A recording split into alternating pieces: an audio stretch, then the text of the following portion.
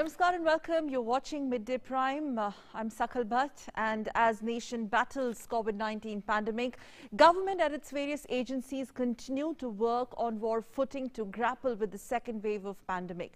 As nation's national broadcaster DD News and DD India, we stand firmly with the frontline workforce and all those who continue to battle it out and those who have lost their loved ones. These are testing times, and your channel DD India as well as DD News is with you, and we stress more and more on following COVID protocols, including masking up even if you're indoors. And on Midday Prime, we put in focus India's massive COVID fight back, the progress on vaccination coverage, quick roundup of state-specific strategies to contain pandemic and related news. We also take a look at world news. But first up on Midday Prime, here are the headlines. COVID aid from neighbours to the major powers in the world continue to pour in from different parts of the countries to counter India's COVID-19 second wave. Two US Air Force C-5M Super Galaxy and C-17 Globemaster III arrive carrying oxygen cylinders and other supplies. Germany also dispatches supplies, while Norway pledges aid worth $2.4 million American dollars. Vaccination campaign continues to gain mammoth traction nationwide. Government provides more than 16.33 crore vaccine doses to states and union territories free of cost. Cumulative inoculation crossed 15.22 crore. Total registrations on COVID for phase 3 vaccination reached more than 2.45 crore. And in the last 24 hours, over 19 lakh tests done, nearly 3 lakh recoveries reported as well.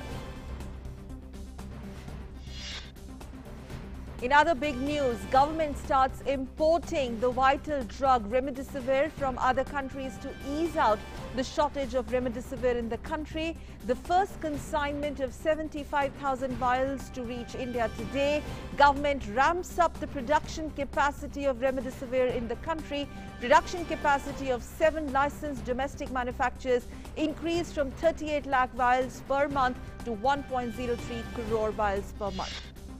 Augmenting oxygen supply continues on war footing as well. Oxygen Express operations expand to Haryana, Telangana down south after Maharashtra, UP, MP as well as Delhi. Indian Air Force flies in oxygen containers from Bangkok, Singapore and Dubai. Union Home Ministry issues orders for states to consider containment measures. Maharashtra government decides to extend lockdown restrictions till 15th of May. Lockdown in Goa till Monday morning. Jammu and Kashmir administration announces 84-hour-long lockdown across 11 districts of 2 union territories. Eighth phase of polling in West Bengal concluded yesterday. Over 75% voter turnout recorded, counting for all 5 state assemblies.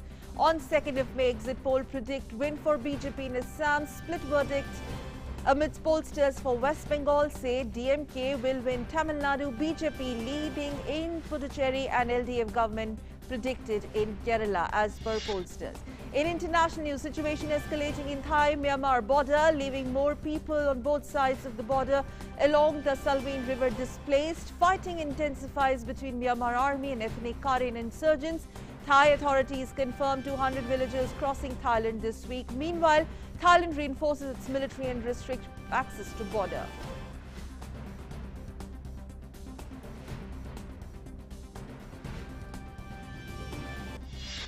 Over in Israel, dozens of people killed in a stampede during a religious gathering for bonfire festival. Incident occurred when tens of thousands of Jews gathered at the tomb for annual commemoration.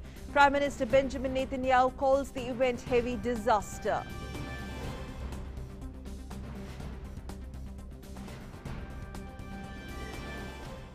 And let's begin Midday Prime with the big news if you're tracking for you at this hour.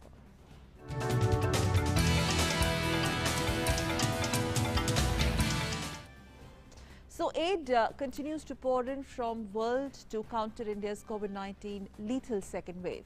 More than 30 countries have come forward to help India, and they range from neighbours the neighboring countries to the major powers in the world, which includes US, Russia, France, United Kingdom and others. They have pledged their support, rushing critical emergency supplies.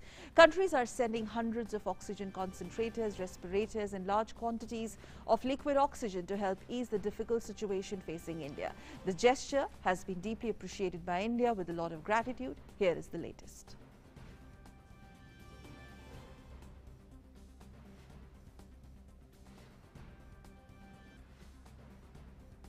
Reflecting the United States' solidarity with India as it battles a new wave of COVID-19 cases, the United States is delivering supplies worth more than $100 million in the coming days to provide urgent relief to our partners in India.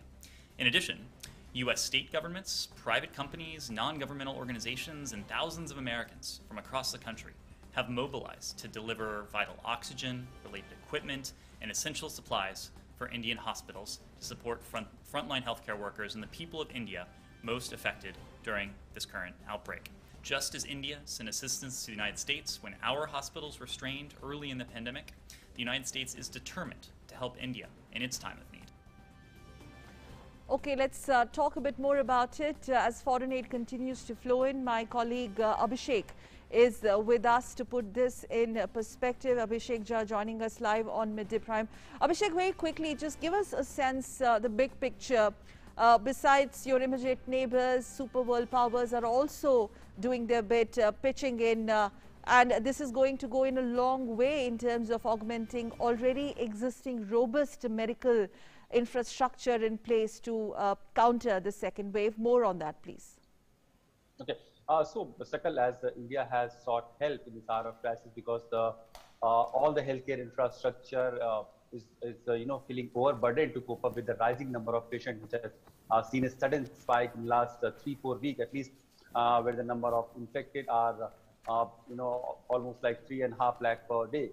To cope up with that overburdened healthcare system, India has sought help from so many countries from the world, and beyond that also the goodwill that India has created across the globe that has come handy in this hour of crisis, where so many global powers, and other countries also. In fact, more often we talk about US, UK, and France and Russia type countries like of this size and this capacity. But then the countries like Guyana, Romania, Maldives, and Bhutan, in fact, they have also been standing in solidarity with India, and they are also trying to support India with whatever capacity and resources they have, and whatever India can benefit in terms of their resources. Like Bhutan has tried to supply about 40 million tons of oxygen from across the border to Assam.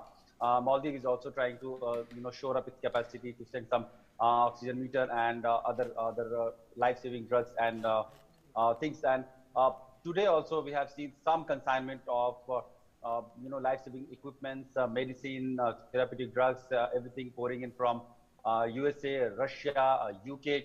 And we can hope that in the days to come, as more world powers and world fraternity joins hands together in this hour of crisis, where India is one of the worst affected at this point of time around the globe, we can be able to overcome this on diplomatic lines. We later, know as the world starts helping. Yes. Also, the way Operation Maitri put India on the high ground, the way we reached out to the rest of the world in terms of providing vaccine, and could this also be seen as a reciprocation from the rest of the world doing their bit, pitching in to help India in terms of easing out the situation? As of now, there are already almost 40 countries that are doing whatever they can do in terms of sending essential supplies, including the critical oxygen cylinders, etc.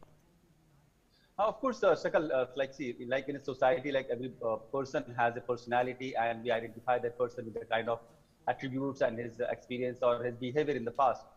So is more or less with this world also, where India as a personality, if we say, has been very benevolent, and the goodwill that India has created in the last 8-10 months, at least in terms of, if we talk just about the COVID pandemic, that has come very, that goodwill has started paying back.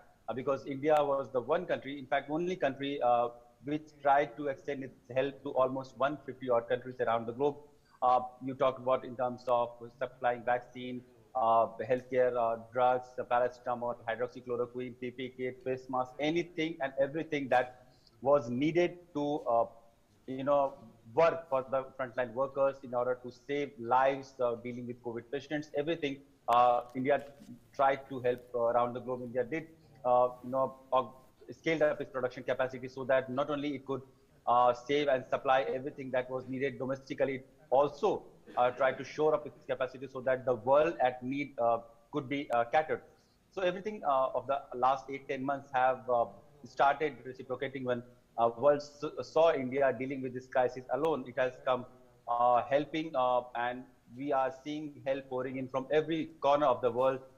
In fact, countries like China, countries like Pakistan, which did not have a very good rapport with India for a variety of reasons in the past. They have also sought to, try to help something, at least in this hour of crisis. Every single voice of goodwill counts, and we have seen societies and people and individuals across the globe trying to Yes, the second wave pitch in has all the certainly resources or overwhelmed make, the system, but then, those who Abhishek, are, you would agree the who combined are effort actually of are state, able to do center. something. So the messages are reaching to every person around the globe that India is needing help at this time. And Yes, we have seen USAID and other NGOs and right. organizations also trying to ramp up their capacity and their resources in order to send every possible means which can be used in fight against COVID pandemic in India right now. Yes, so basically I was just trying to make that quick point there, Abhishek, that the second wave might have overwhelmed the already existing medical infrastructure, and the government, combined effort of government and the state governments, and now the neighborhood countries and the world powers also pitching in, will definitely add in a long way in terms of mitigating the impact of pandemic and easing out this situation. Thank you very much, Abhishek, for joining us on Midday Prime. Thanks. Well, in other news, former Attorney General of India, Soli Sorabji, has passed away today. He tested positive for COVID-19 and was undergoing treatment. He served as the Attorney General for India twice between 1989-90 and 1998 to 2004. A renowned human rights lawyer, Soli Sorabji also received Padma Vibhushan for his efforts towards defending freedom of expression. President Ramnath Kovind has tweeted to express grief over the demise of Soli Sorabji. In a tweet, the president said, and I quote, "In the passing of Soli Sorabji, we lost an icon of India's legal system. He was among the select few who deeply influenced evolution of constitutional law and justice system. Awarded with Padma Vibhushan, he was among most eminent jurists. My condolences to his family and associates."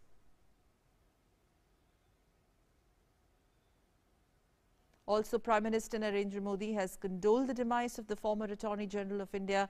Prime Minister tweeted, and I quote, "Shri Soli Sorabji was an outstanding lawyer and intellectual. Through law, he was at the forefront of helping the poor and downtrodden. He will be remembered for his noteworthy tenure as India's Attorney General. Saddened by his demise, condolences to his family and admirers," unquote. Let me quickly go across to my colleague Vikas Sarthi, our legal correspondent, to tell us more about the life and times of Soli Sorabji. Legendary legal luminary who leaves a lot of legacy behind him. And this is the kind of void, Vikas, you've covered legal for a very, very long period of time. This is the kind of void that is very difficult to be fulfilled. In fact, if you talk about any important cases in last 6 decades, you name it, and you will find that that Soli Sorabji, Mr. Soli Sorabji, played an important role in that case, right from the Keshwanand Bharati case till Menaka Gandhi case, which decided some issues related to personal liberty. In fact, he was also part of the of a very famous case, S.R. Bombay judgment, which was related to the president rule in a state. So he played a very important role, not only as a lawyer, but as a legal luminary and an expert of constitutional subjects. In fact, he was part of the evolution of our constitution, you can say. So it's a big, it's a big loss for the legal fraternity. Though in last few years, he was not attending courts on a regular basis, but still he kept his eye on all the ongoing issues related to the top court and other important high courts. He expressed his views on those judgments which were passed by Supreme Court in last few years, though he was not part of the day-to-day proceedings, regular proceedings, but he still kept his eye on the ongoing issues. So certainly, definitely, it's a loss for legal community. In fact, Chief Justice of India has also expressed his condolence on the passing away of Mr. Soli Sorabji. In fact, he said that he personally gained so much from his books, his essays, his lectures, and the judgments of which Mr. Soli Sorabji was part. He has been Attorney General of India for 2 times, and it's a big loss for the legal fraternity. He was among very few lawyers who not only saw the evolution of the Constitution, but they were also an active part of this evolution. All right, thank you very much, Vikas, for those inputs. Let's move on, and more news coming on the COVID front. In order to further boost up utilizing the fastest feasible mode to bring oxygen supplies to states, Oxygen Express operations continue to bring relief to states. The Railways has now expanded operations to Haryana, Telangana, Maharashtra, UP, MP and Delhi. Cumulative liquid medical oxygen carried by Indian Railways will reach almost 640 metric tons approximately by today. Oxygen Express is expected to reach Sagar and Jabalpur in Madhya Pradesh today from Bokaro in Jharkhand. Earlier, an Oxygen Express reached Lucknow from Bokaro as well. Meanwhile, government has started also importing the vital drug Remdesivir from other countries to ease out the shortage of Remdesivir in the country. The first consignment of 75,000 vials is expected to reach India today. And Indian Air Force continues its efforts to help country fight the outbreak of pandemic. Indian Air Force C-17s airlifted 3 cryogenic oxygen containers from Singapore to Panagarh in West Bengal and 6 from Dubai to Panagarh yesterday. In addition, a C-70 also airlifted 3 containers from Bangkok to Panagarh Air Base. Indian Air Force C-17s also airlifted 2 cryogenic oxygen containers from Chandigarh to Bhubaneswar, 4 from Hindon Air Base to Ranchi, 4 from Mumbai to Bhubaneswar, 2 from Chandigarh to Ranchi, 1 from Indore to Jamnagar yesterday. And besides this, efforts are also underway to airlift 2 containers from Bhopal to Ranchi, 2 from Lucknow to Ranchi, 2 containers from Jodhpur to Jamnagar. In addition, IAF C-130 airlifted Navy medical team personnel from Mumbai to Ahmedabad yesterday, who were deployed for airlifting of 75 oxygen cylinders from Baroda to Hindon. Well, as per the Indian Council of Medical Research, a total of 19,20,000 people, 107 samples of COVID-19 were tested in the last 24 hours, taking the cumulative data of testing to reach 28,63,92,086. And as part of the Armed Forces contribution to civil administration in combating current COVID crisis, 57-member naval medical team consisting of 2 doctors, 7 nurses, 26 paramedics and 20 supporting staff has been deputed to Ahmedabad on April 29th. The team will be deployed at the PM's Care COVID Hospital, a special hospital set up to manage the COVID crisis. The initial deployment of 2 teams is for 2 months period, which would be extended if required. And it's time to slip into a very short commercial break on Midday Prime. We'll be back with more. Stay with us.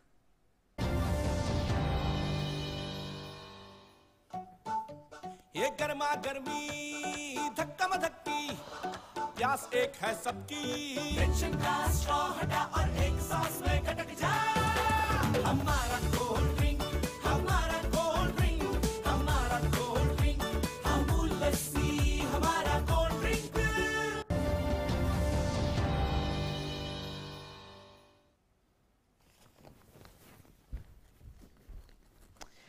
Thanks for staying with us on Midday Prime. Now let's move on to our National Prime segment.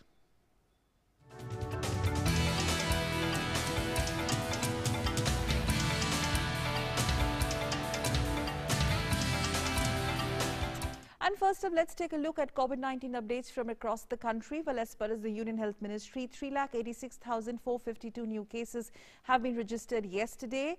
2,97,540 recoveries were recorded in the last 24 hours, taking the cumulative total of recovered patients to 1,53,84,418. And with this, the recovery rate currently stands at 81.99%. India's total active caseload stands at over 31.70 lakh. Today, the country's present active caseload consists of 16.90% of the total positive cases. The fatality rate stands at 1.11%.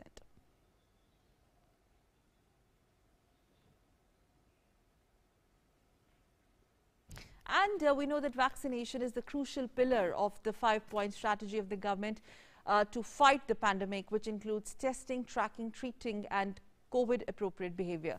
Government has been leading the fight against COVID-19 pandemic. Several proactive steps have been taken. The Union government for containment and management of the COVID-19 pandemic. What are these steps? Government of India has so far provided nearly 16.33 crore vaccine doses to states and union territories free of cost. Of this, the total consumption, including the wastage, is crossed 15 crore mark doses. More than 1 crore COVID vaccine doses are still available with the states and union territories which need to be administered. Nearly 20 lakh vaccine doses will be received in addition by the states and union territories within the next 3 days on the vaccination front. And more than 2.45 crore beneficiaries have been registered themselves on the CoWIN digital platform for phase 3 of the vaccination, while more than 1.37 crore have registered themselves on April 28th. That was just 2 days back. And more than 1.04 crore registered by the end of 29th of April, that is yesterday. On the other hand, the cumulative number of COVID-19 vaccine doses administered in the country has crossed 15.22 crore today. Now let's shift focus to the states. Maharashtra government has decided to extend the lockdown restrictions till 15th of May amid massive surge in COVID-19 cases. Section 44 of the CRPC remains in force across Maharashtra, with only emergency services personnel allowed to use local trains, services in Mumbai as well as other public transport in the rest of the state. The government has mandated that vegetable shops, grocery stores, milk outlets can remain open only between 7 a.m. and 11 a.m. Meanwhile, 66,159 new cases were registered in Maharashtra yesterday. 68,537 patients were discharged, while 771 patients died in the past 24 hours. Currently, there are 6,70,301 active cases in the state of Maharashtra alone. Shifting focus to Uttar Pradesh. Now, in view of the increasing cases of corona infections in UP, state government has increased the 2-day curfew to 3 days, as the corona curfew has helped in reducing the prevalence of the infection. An extended weekend curfew from Friday 8 p.m. to Tuesday 7 a.m. will be in place. Only essential services will continue uninterrupted. Industrial activities and vaccinations will also continue. Availability of remdesivir across districts has been also ensured.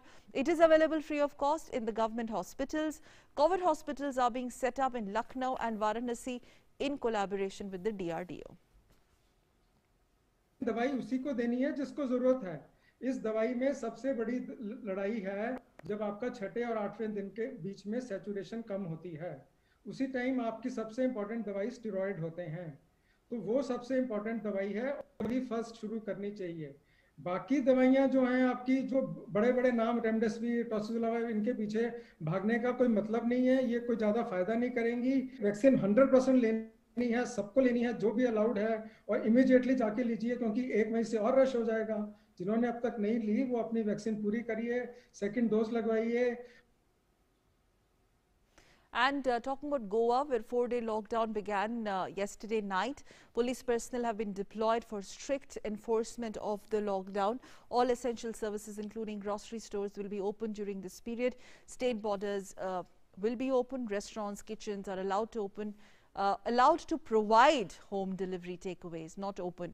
Industrial services within campuses are permitted. They will have to arrange their own transport. In partial modification to earlier decision, government has allowed state transport buses for essential services staff with maximum of 50% capacity.